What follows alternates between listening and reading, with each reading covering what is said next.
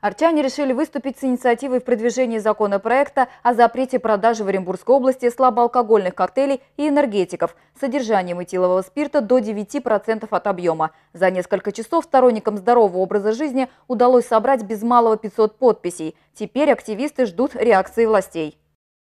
Мы надеемся, что власти будет обратная связь и будут приняты законопроекты по запрету или ограничению серьезному продажи вот этих товаров. Вот именно энергетиками слабоалкогольными и слабоалкогольными коктейлями в основном дети вовлекаются в процесс употребления алкоголя.